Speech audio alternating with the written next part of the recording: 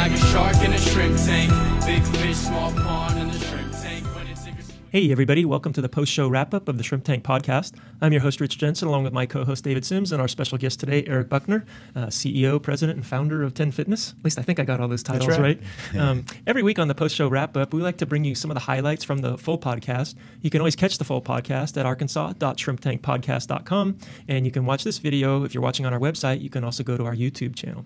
So we just completed a great time with Eric and have some real highlights that we want to share with you. And David, I think you had the first question. Yeah, it was a great show, and you really want to listen to the podcast. Some great insights about starting a business, and for a company that here we all know about very well. It's a well-known brand, 10 Fitness, and I think Gordon asked a question about some thoughts for young entrepreneurs who might be thinking about getting into the health club business, and you got some really good thoughts, some ideas, and some advice. Why don't you share that with our listeners?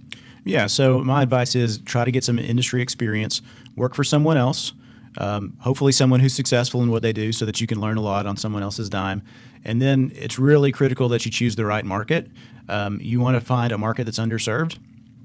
And then you want to find a good location within that market.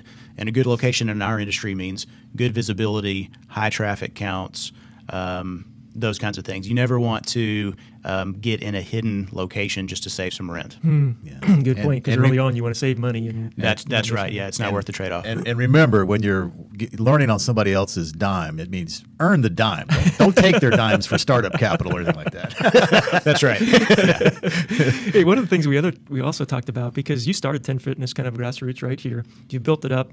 A lot of national competition has come in, and yet you guys have managed to continue to be successful and to bring people in. So talk a little bit about what it was that helps you kind of maintain that success. Share with our viewers. Yeah, we just try to be very critical and look at ourselves from the point of view of a customer or a member, and always ask ourselves, what can we do a little bit better? And really whoever delivers the most value wins. So for us, it's just a race to give as much value as we possibly can. And I like the way you put it. I think you said we want to get at least 1% better every day. That's right. And if you do that, you're constantly thinking about ways to innovate in your industry or serve the customer, or whatever it might take to get 1% better. Yeah, that's right. Yeah.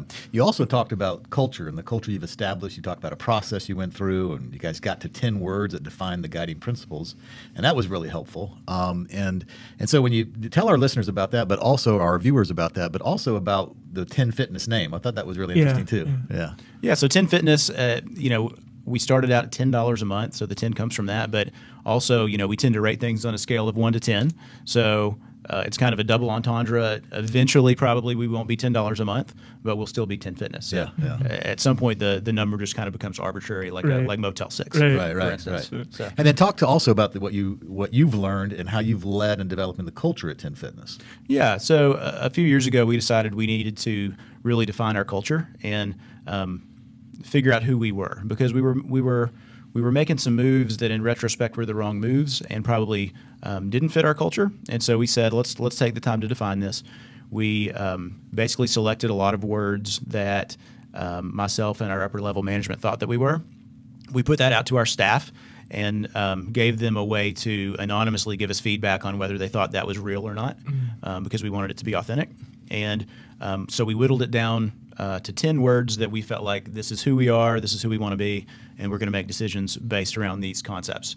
And that's what we've done since then. And it's actually very helpful in your decision-making process to say, yeah, that fits who we are, or no, it doesn't. It's interesting, too. You talked about being willing to kind of do a hard thing, which is be willing to part ways with key people, or even if they don't fit the culture. Even if they're kind of in a key seat, a key leadership position, if they're not fitting with your culture, you need to part ways. Yeah, you really have to do that, because if your upper level leadership isn't all the way bought in on it, then it's not going to work. Your frontline employees aren't going to take it seriously.